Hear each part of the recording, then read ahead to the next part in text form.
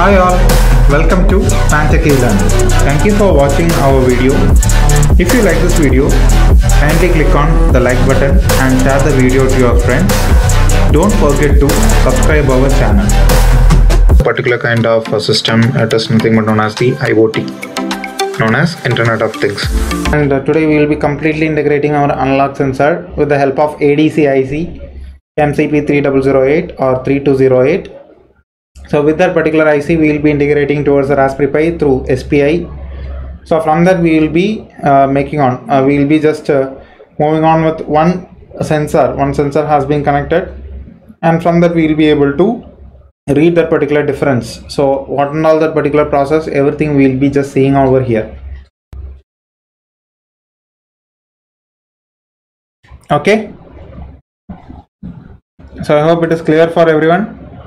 So hereby, when we are integrating this particular part, I hope everyone is able to see this particular device. It has been completely connected. So here the connection will be a little bit stringent mode only, like it has a more amount of wires. So here the first pin, this CLK, it goes for 18th pin, GPIO 18. So here our clock goes for GPIO 18. So where is that 18? Here it is.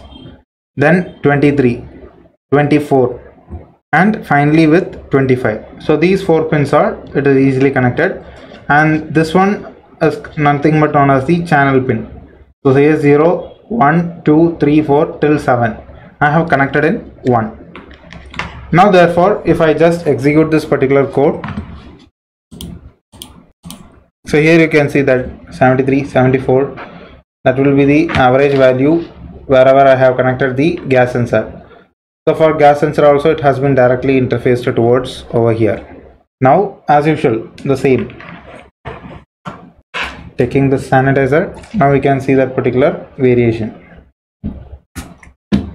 Now the value has been increased till 629. So from that 629 we are able to, it is automatically getting reduced once the smell started to go on. So in this way only we will be working with this ADC with Raspberry Pi. Similarly, if you want to connect any one more ADC means, likewise can connect our moisture sensor. So this is nothing but our moisture sensor. For this we can just integrate some wires.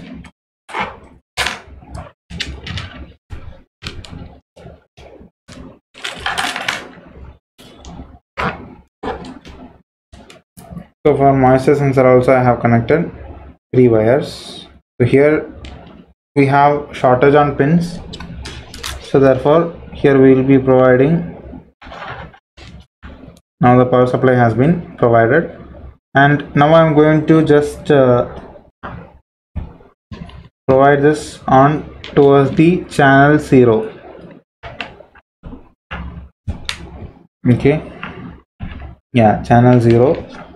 Now therefore we can connect our moisture sensor with its controller, everything, it is interfaced. So this way only we will be making the connection, and it has connected to the channel 0.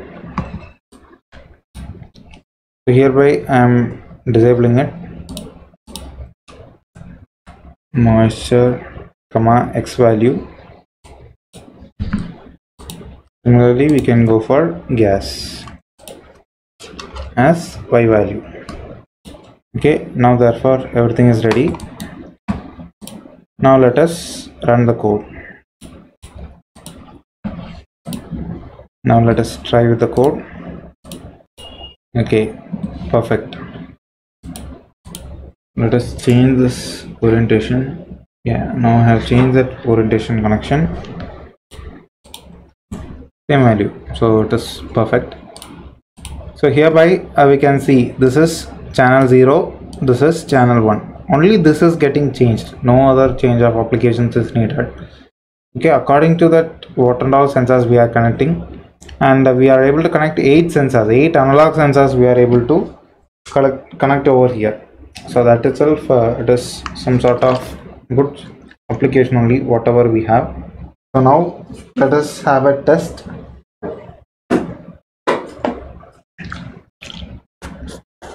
So hereby I have kept a lid of water. So from that lid of water I will be just dipping the moisture sensor, and nearby we will be having our gas sensor also. Initially let us see both the particular values. Okay, it is in 726 and 79, almost range. I am just dipping this in water. So now the moisture value has been reduced. It has been reduced to 500. So hereby if I spray onto this, that value also got increased. So these codes only very easy, like a slight changes only I have made. Okay, that too at one particular position only I have made it. So in this way only we will be working with ADC inside the Raspberry Pi. In Arduino we no need of ADC itself, that is very rarely applied.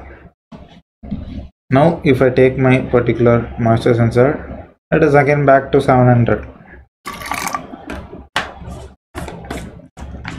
So in this way only we will be working with analog to digital converters.